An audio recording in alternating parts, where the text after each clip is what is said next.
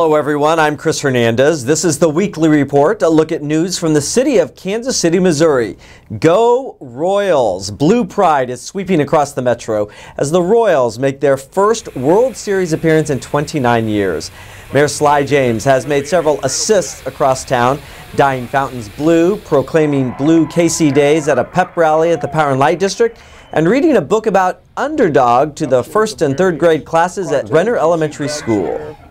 While visiting Renner Elementary, the mayor and the kids issued a friendly videotape challenge to San Francisco Mayor Ed Lee. Hey, Mayor Lee, I'm hanging out with a whole bunch of my friends today, and we've been reading Underdog. And the reason we've been reading Underdog is because we know that there's a whole lot of people out there who think the Royals are underdogs in this World Series. Are the Royals underdogs? No! Right on. So, Mayor Lee, we're willing to kind of put our blanket where our mouth is, because Underdog wears a blanket around his neck. But here's what we're going to want you to do when the San Francisco Giants lose, okay? In addition to the ice cream that you're sending, which, by the way, disappears in the Underdog book, we also want you to come to Kansas City and meet some of the tremendous kids that we have in our city and read to them just like I did today, because we know a couple of things that we always have to do, right? We always have to read to each other, right? Yeah! We have to talk to our brothers and sisters every day, right? Yeah! So Mayor Lee, we're hoping you're going to accept this challenge, because if you do, you're going to be able to spend one of the best days that you've had in a long time, hanging out with the kids of Kansas City, doing something that's really cool and reading to them.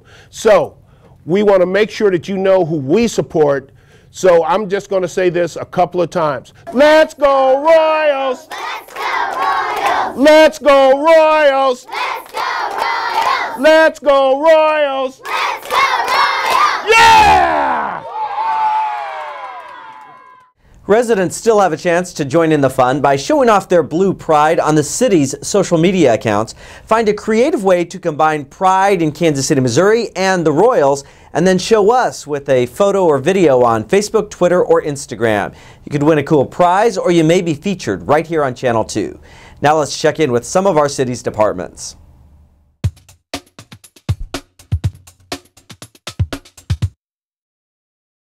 Hi, I'm Janet O'Hagan with the Kansas City Convention and Entertainment Facilities.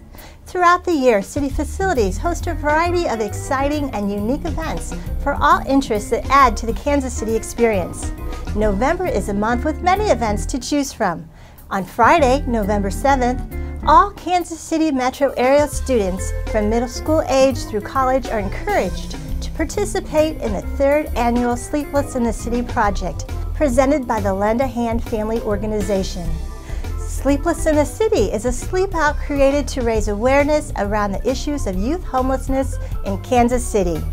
During the sleep out, students will gather at the Convention Center's Barney Alice Plaza and experience homelessness firsthand by spending the night outside for 12 hours.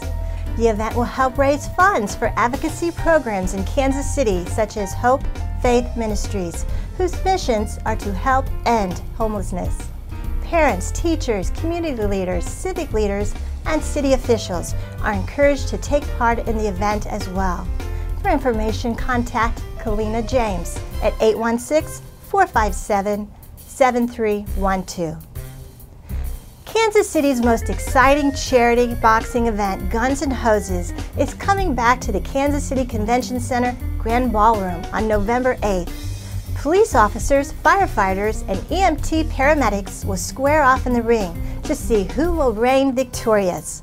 All proceeds benefit the Kansas City Crime Commission's Surviving Spouse and Family Endowment Fund, SAFE, providing financial assistance to the spouses and children of those who make the ultimate sacrifice for our safety. Go to kansascitygunandhoses.com for ticketing and event information. The Price is Right, live on stage, comes to the Music Hall on November 15th. The Price is Right Live is the hit interactive stage show that gives eligible individuals the chance to come on down to win for some really great prizes. Play classic games from television's longest running and most popular game shows, from Plinko to Cliffhangers to The Big Wheel, and even the fabulous Showcase. Tickets available at ticketmaster.com or walk up at the municipal box office. For more family fun in November, the Ararat Shriners, who have called Kansas City home for 79 years, will be returning to the historical Municipal Auditorium November 20th through the 23rd, with lions, tigers, elephants, and the circus acts that make this event so exciting and fun for all ages. More than 30,000 residents are expected to attend this year's circus. Tickets are on sale at ticketmaster.com, and you can go to kcshrinecircus.com for additional information. These are just a few of the many events taking place at your Kansas City Convention and entertainment facilities. To learn even more, visit kcconvention.com and click on the events calendar or call 816-513-5000.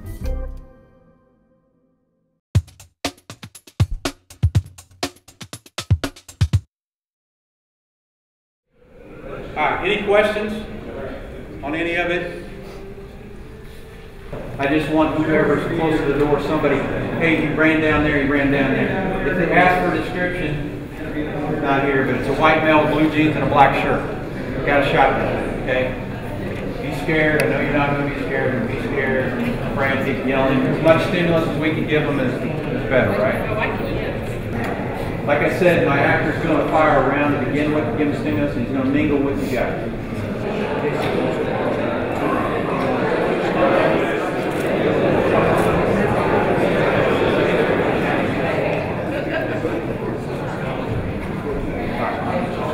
All right, from Mr. Nike, all the way down to your left, go to Barkley.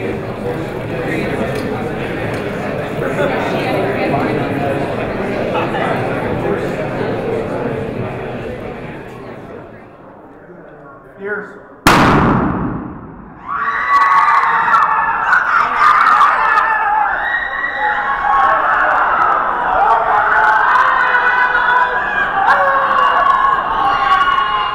Hi, I'm Adam Bailey. I am part of the Technical Response Team 1 out of Kansas City, Missouri.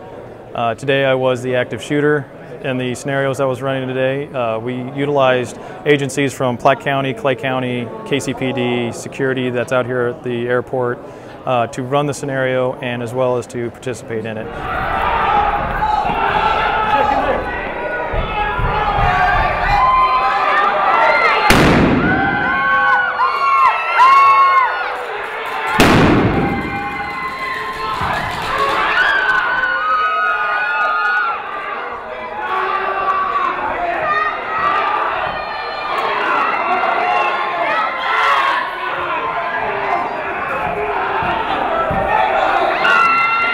We had over 80 actors to initiate the scenario, along with being able to utilize the whole airport.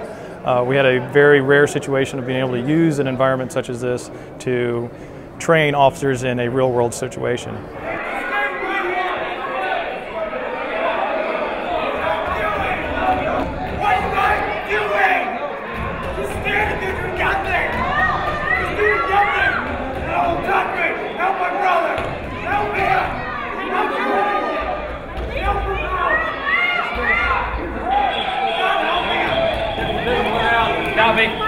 We just got one red. Got one right here. We got one right here.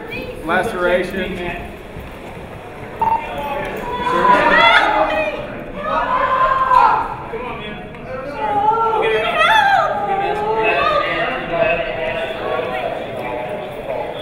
Today everybody did an extremely good job, especially working outside agencies that don't typically work together. As far as what we did today, we would call it a great success for as far as training and being able to serve the people of Kansas City better.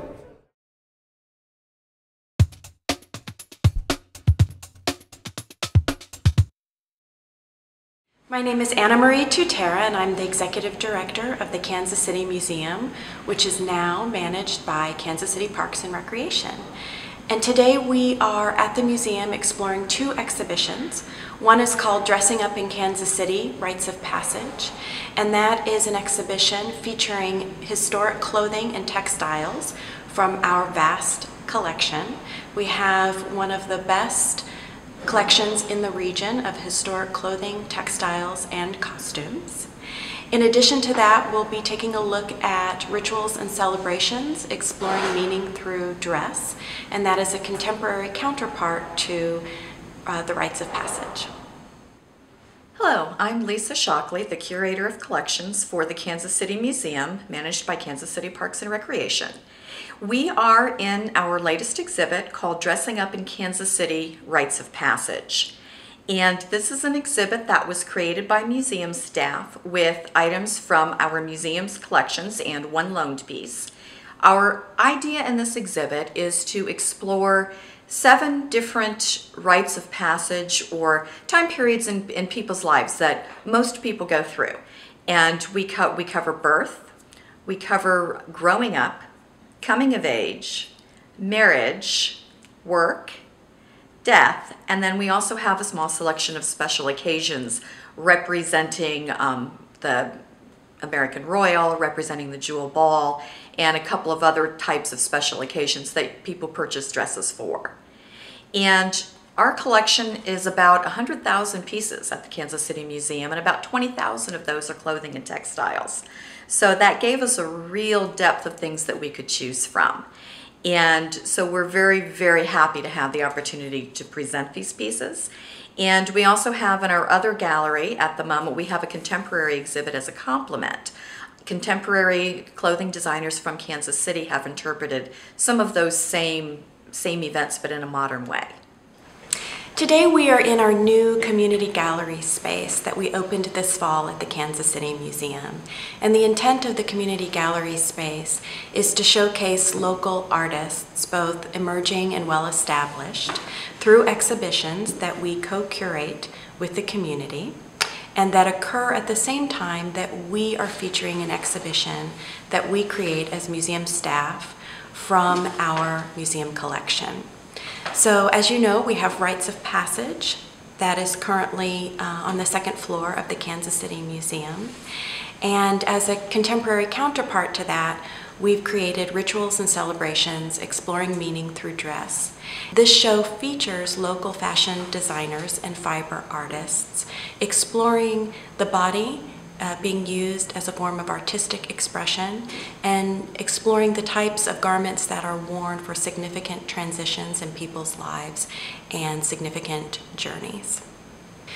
One of the reasons that we have both exhibitions showing simultaneously is that we want to create a then and now dialogue between the exhibitions so that you really get a sense of history being made relevant. It's a way to contemporize our exhibitions that we create using our collection and a way to engage local community in the museum and build awareness about what we're doing here at the Kansas City Museum. The museum is currently under construction, but it is open. We have a robust schedule of programs and events through the end of December, and we'll continue to do the same through 2015. We are also embarking on a large restoration and rehabilitation project for the museum that will start at some point in 2015. This week, a unique memento went on sale to help area residents show their Kansas City pride, as well as support the upkeep of our fountains.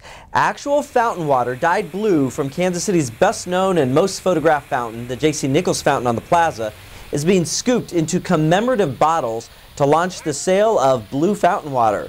Residents and tourists may purchase these bottles for $5 each at the Plaza Customer Service Store, and all proceeds go to the City of Fountains Foundation. I want to thank everybody for being here. This is really an incredibly fun time and an exciting time for Kansas City at this moment. We're known as the City of Fountains for good reason, and what better way to show our pride than to turn our fountains blue for the Royals in the World Series and in the playoffs. 8 major Kansas City fountains will flow blue throughout the World Series games. For more information about these stories, please log on to kcmo.gov and search for the Weekly Report. That does it for this edition of the Weekly Report. I'm Chris Hernandez. Have a great week and go Royals!